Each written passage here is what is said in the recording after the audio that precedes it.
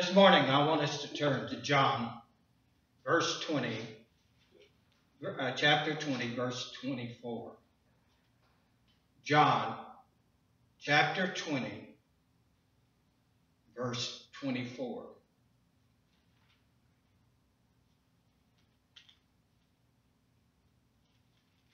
And it reads, "But Thomas, one of the 12, called Didymus, was not with them when Jesus came. The other disciples therefore said unto him, We have seen the Lord. But he said unto them, Except I see his hands, the print of the nails, and put my finger in the print of the nails, and thrust my hand in his side, I will not believe." After 8 days again, his disciples were within, and Thomas with them. Then came Jesus, the doors being shut, stood in the midst, and said, Peace be unto you. Then saith he to Thomas, Reach hither thy finger, and behold my hands. Reach hither thy hand, and thrust it into my side. And be not faithless, but believing. And Thomas answered and said unto him, My Lord, my God. And Jesus said unto him, Thomas, because thou hast seen me, thou hast believed. Blessed are they that have not seen, yet believed. This passage is always referred as a doubting Thomas. That Thomas was a doubter. That he would not believe unless he saw things. Well, with us, sometimes we have the problem. If we don't see something happening, we don't believe. Or it is a sick.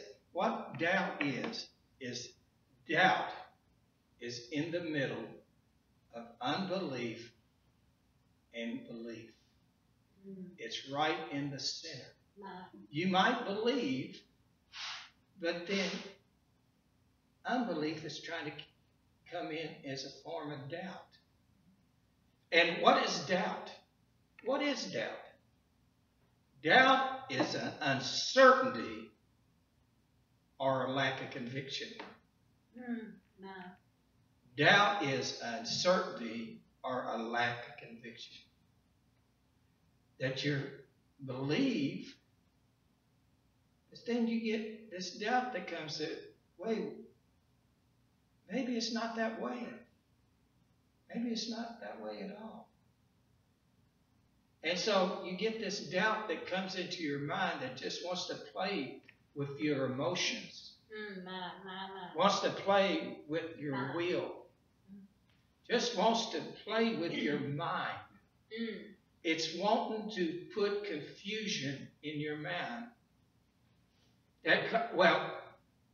They say seeing is believing. Well, there are sometimes people see things and they don't really believe either.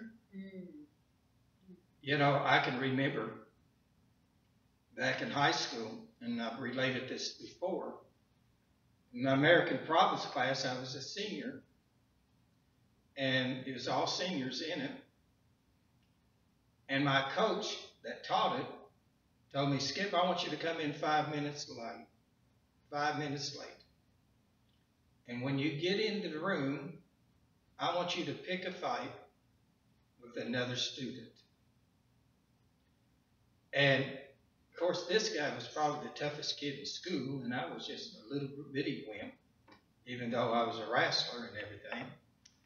I came into the room, and I walked in, and they were all sitting in a semicircle, and I threw my books on the floor, and I walked up to him and took him by the collar and pulled him out of the desk and threw him on the floor, and we started wrestling all over the floor and just getting after it.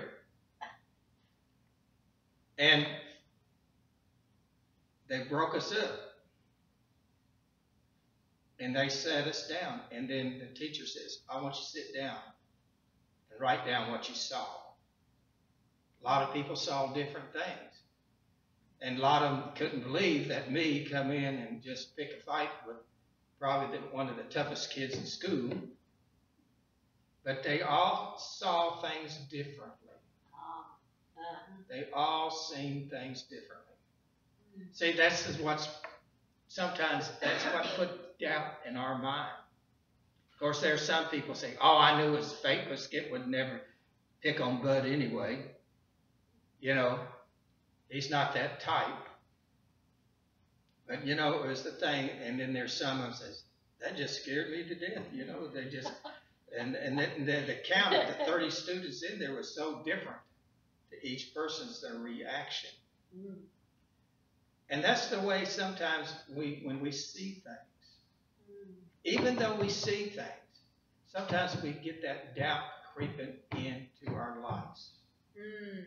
Even by sight, sometimes we see things differently. Now, Jesus said to Thomas at that time, it says, Thomas, because you have seen me, thou hast believed. Blessed are they that have seen but yet not believe. Otherwise, what we need to understand is to get rid of doubt, we have to believe. And we have to believe without uncertainty. But earlier I said that when we believe something, we have to have conviction that we truly believe it. We truly believe it. No shadow of a doubt, we believe. And that we get past just believing that we know and know in our heart it's real. Well, we believe with our heart, not by sight. Because that's the reason why some people say, well, I can't believe because all the evil in the world and all they are focusing on the things of this world that are evil.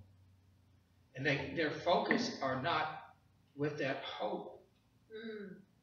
So 2 Corinthians 5:7 says, for we walk by faith, not by sight. To walk by faith and not by sight. And what we have to say is that to walk in the scriptures means we live. We live it. We act. And we conduct ourselves in a certain way. So when we walk, is that we cannot walk in doubt. We have to walk in belief. We walk in certainty, not of uncertainty. And our conduct should be under conviction of what we really believe. What we really are so convicted that the truth is there. The truth is there, and we walk with that conviction. No matter what the circumstances that as we're walking through this earth, no matter what it is, that we have to walk with conviction that we are true believers. That what God said, not that we believe it, we have to say, we know it's true. You know those saying, God said it, I believe, and that settles it. No, it's already settled in heaven. And that's where our belief has to come, is that we understand it is settled in heaven. And we learn. Now, he mentioned here that, he told Thomas that you believe because you've seen. But there are people that will have not seen, but then they still will believe. And that's the way we are right now. We have not seen Jesus. We have not seen him, but we have the faith in him. And because of our faith, we believe. Now, Hebrews 11:1, which is the definition of faith, that we say that now faith is the substance of things hoped for and the evidence of things not seen. Now, if we look at that faith overpowers doubt. The strength of our faith overpowers doubt. Faith overpowers the uncertainty in life. Faith overpowers complacency in life. Our faith needs to be activated. It needs to be where we conduct it. It is a lifestyle. But we see that it says things that are hoped for and things are not seen. Well, let's think about this as born-again Christians, and we look at Romans 8:24. Look at Romans 8:24. It says, "For we are saved by hope. But hope is seen is not hope. For a man seeth, why doth he yet hope for?" So what we're saying? That we come to Jesus and we're saved in the hope which is faith. And so we don't really see Jesus like Thomas said, that, well, I won't not believe until I put my fingers in the nail print and my hand in his side. But see, it's hope that is exercised. And see, why do we say that we have hope in the salvation of God, which hope is joy with confident expectations, and that joy is the joy of our salvation. But then we walk around in doubt, and we can hope by our faith that Jesus is our Lord and Savior. Then why can't we hope for things that are there for us? See, we can exercise our hope in our salvation, but when things are not going well, we get into doubt and we get into uncertainty and we lose our conviction.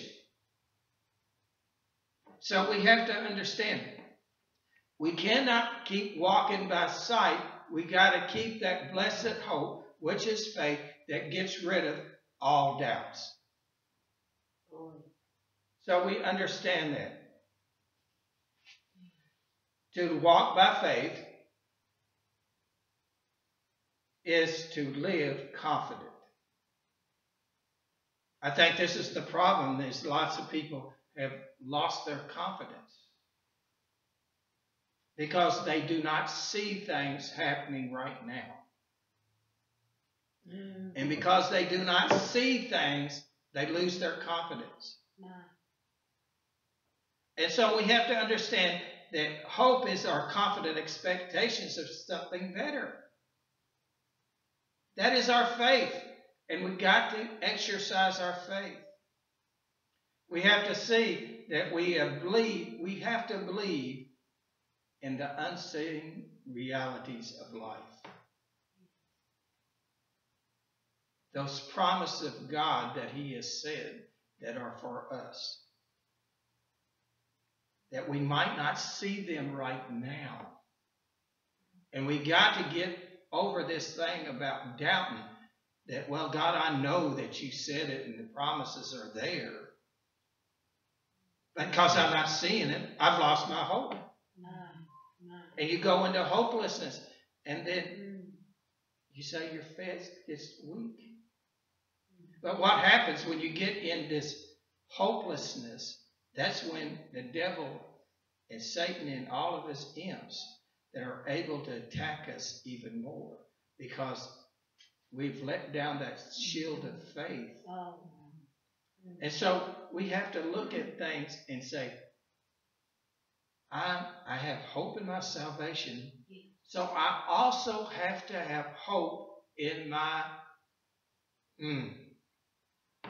uncertainties of things I have not seen. I might have to suffer a little while. I might have to go through things, but at the end, my faith, it will be exercised I will get rid of the doubts.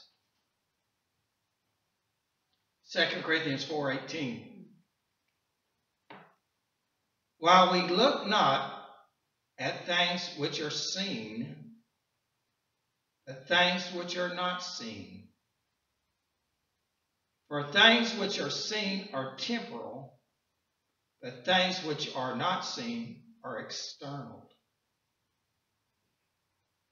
Too many times that we exercise what we believe in God is what we see. And we look at too many times of uncertainties as the way the things are. We look at what is surrounding us as the way God really is. But He wants us to exercise our faith, have that hope that things that we don't see, that in the end, it's all going to come out. Because all these other things are just temporary. Our afflictions are light afflictions. They're only momentary. What we're going through, it can be any part of our life. You might be going through a financial struggle, or you might be going through a relationship struggle, or you just might be going through a health struggle. But in the whole scheme of things, that's just temporary. But God has promised us in all those areas blessed hope. And we have to get to the point in our life that we exercise our faith and we walk not in the seen world, but in the unseen world. The guidance through the Holy Spirit that He sent here for us to have a comforter. So we see that things are temporal, but it's the eternal things that matter. But He also wants, as long as we're having this body, that He will quicken our spirit. That we can exercise our faith. Things that seem overwhelming to us, if we learn to trust in Him and trust in His promises. Literally trust Him. And get rid of those doubts.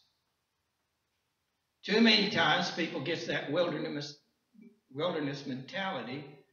Well, things are just never going to get any better. And we have to watch with our mouth what we say.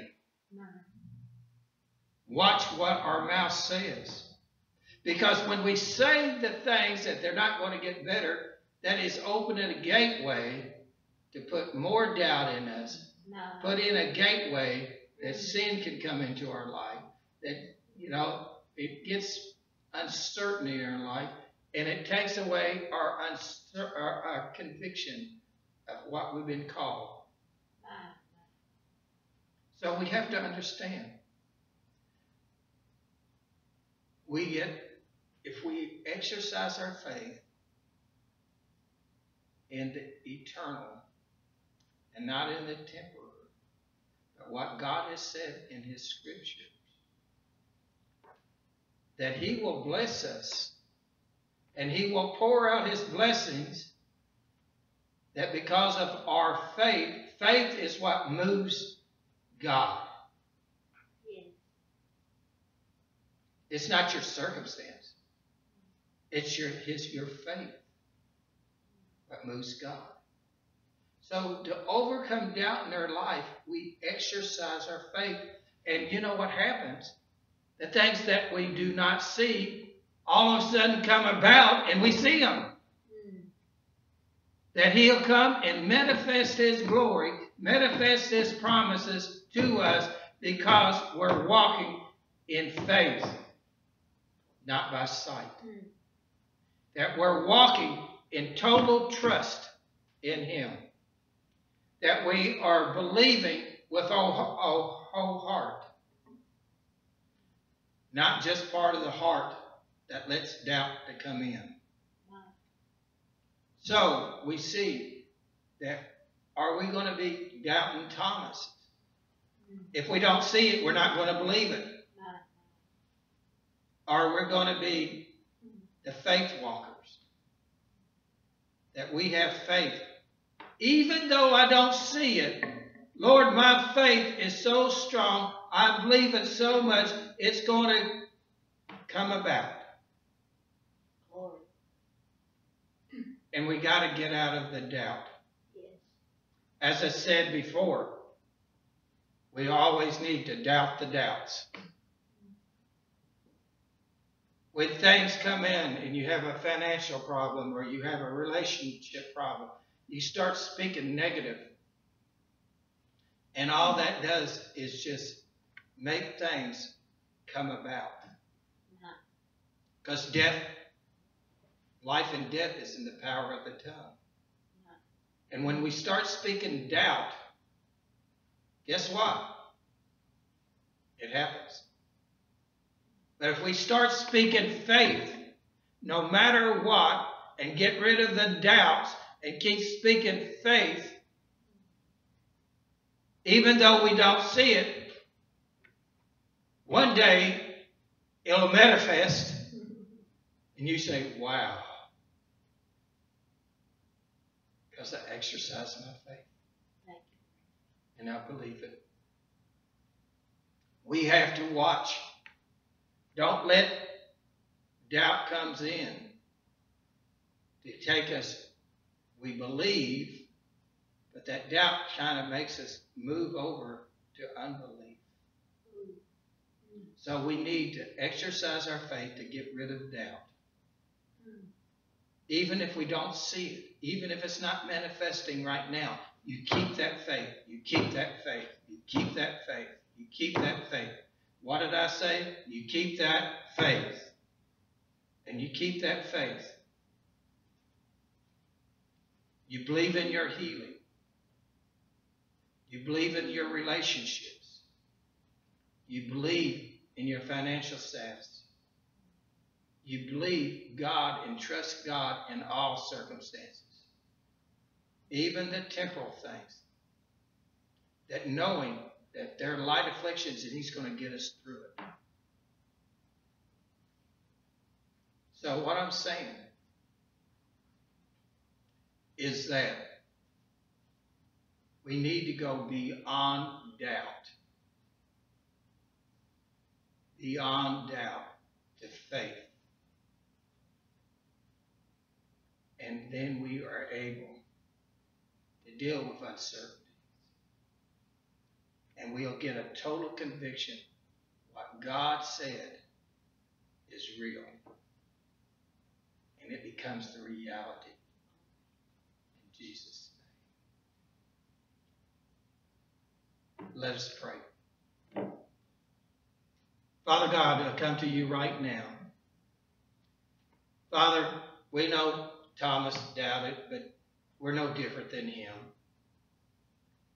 And Father, help us that when doubt comes in our minds, is that when we exercise our faith to total belief, to total knowing that you will get us through no matter what it is. Father, help us not to walk by sight. Let's walk with the promises and the hope, which is joy with confident expectation. And Father, I speak joy in people's life today. Father, restore joy into their life. Father, resurrect them out of the life of doubt to the life of belief, the light of hope. Father, we ask this all in Jesus Christ's name. Amen and amen.